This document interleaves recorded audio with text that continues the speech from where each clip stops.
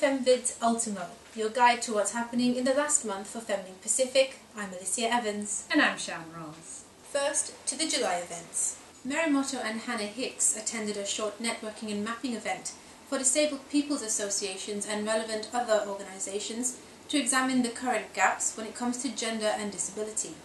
Hosted by DFAT, it was an opportunity not only to reflect on the current situation and know what organisations are currently doing, but also a time to reflect on what can be done for persons with disabilities when it comes to inclusion, accessibility and equality. July also saw the launch of a toolkit by UN Women to help organisations and groups design and execute projects to address and eliminate violence against women and girls. The toolkit examines all aspects of project design, funding, and monitoring and evaluation, adding to the sparse pool of project tools, addressing a gaping issue when it comes to ensuring that EVOR projects are effective, resourced, and sustainable.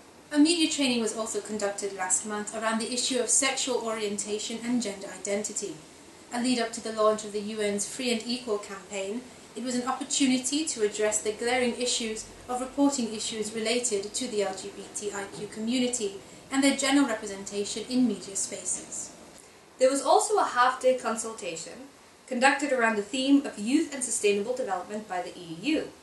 Attending on behalf of Feminine Pacific, it was an interesting space to be in, particularly given thorough and intriguing presentations by various stakeholders.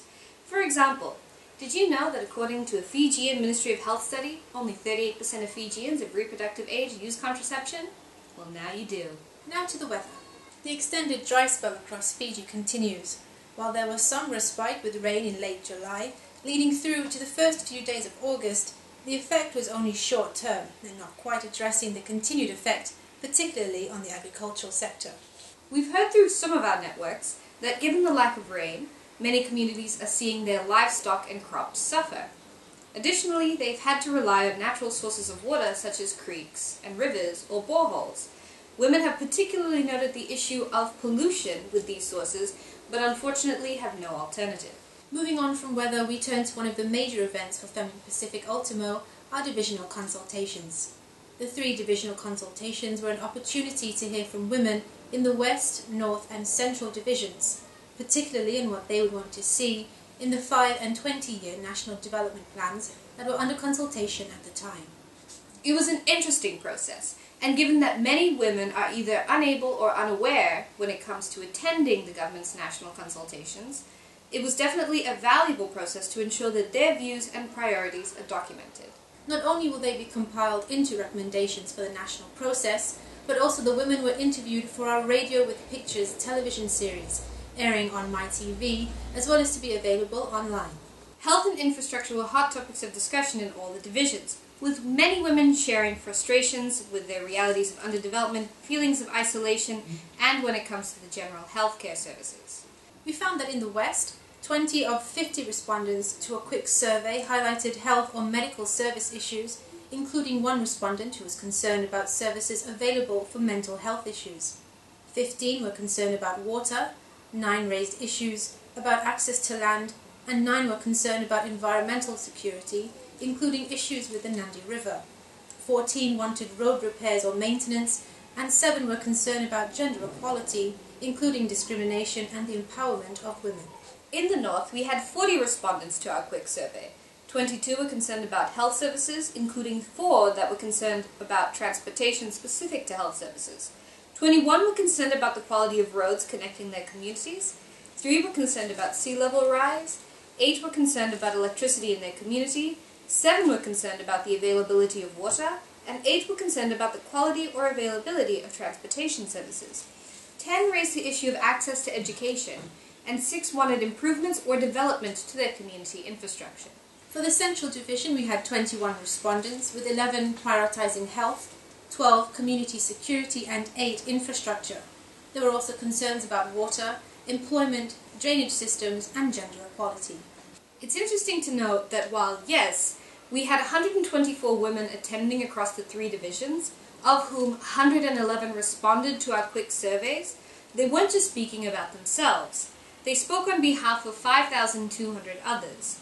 By facilitating the process, it's overwhelming to think that while we were including just one woman, she had the ability to engage with not just her concerns, but the concerns of, say, 40 other women in her community, and thus 80 to 200 others in her community alone. But of course, while much of this has been Fiji-centric, Feminine Pacific's networks extend throughout the Pacific region. We have partners in PNG, Solomon Islands, Bougainville, Tonga and the Republic of the Marshall Islands. Look forward to a number of media initiatives really embracing the Pacific peacemaker in us all. But let's take a quick look at one emerging issue out of Tonga. Vanessa Haleta in Tonga, our regional network member and representative of the Talitha project, at a recent GPAC CSO forum and subsequent RSG meeting, shared that advocating for CEDAW has been a particularly challenging task. The deeply rooted conservative culture has proven a rich environment for spreading and nurturing misinformation about the convention, preventing public support for its ratification. And she isn't alone. Kalafi Moala wrote about this issue recently, so yes, we aren't insane. You can find the link to his writings in the description below, but here's the gist. Detractors believe that women's place is in the kitchen. Bah humbug gender equality, and everything has been working fine this far. Moala is saying this is an issue, and of course we agree. Thus we must examine and address the issue and the interconnectedness of the bureaucracy, culture, and religion that are affecting and causing this issue. And our work outside of Fiji doesn't stop there. As a member of the post-2015 Women's Coalition, we have been following a lot that has been happening with the discussion around the Sustainable Development Goals. We recently participated in a social media campaign around the intergovernmental negotiations in collaboration with the Women's Major Group. Basically, you can find out updates online and on our Facebook for the specifics, but this IGN was really the last space for input around the final form of the Sustainable Development Goals that will globally guide what development will look like after the MDGs expire in September. We've also been maintaining a focus on the 70th anniversary of the Hiroshima-Nagasaki bombings in partnership with ICAN. There is a lot of positive traction around the issue, with more than 100 countries pledging already to work on a legal instrument to ban nuclear weapons as a whole, but that's just the first step. And believe you me, Feminine Pacific will be watching closely so that it floats your boat.